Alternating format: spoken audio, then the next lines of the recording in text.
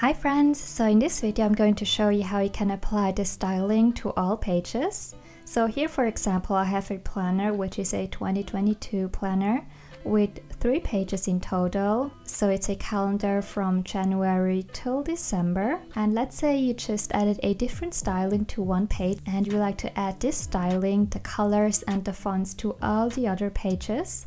What you can do is go to that page you just customized and then click on apply style to pages, and now you'll have an option to apply the fonts, the patterns, the background, the standard colors to all pages. So just select what you want to apply to all the pages. If you only want to apply the font to all pages, deselect all options and only have font and maybe also font size selected. But if you also want to apply the styling and the colors, also have these 2 additional options selected. And if you have a pattern, also select pattern, but in this case I don't have a pattern applied.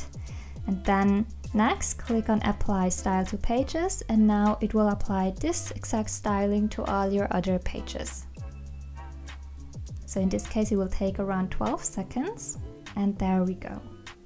So let me quickly show you page 1, page 2, and page 3, and you see that now the styling has been applied to all pages. If you have any questions, feel free to always message me on Instagram or Facebook, and I will try to respond to your questions as quickly as I can. Bye!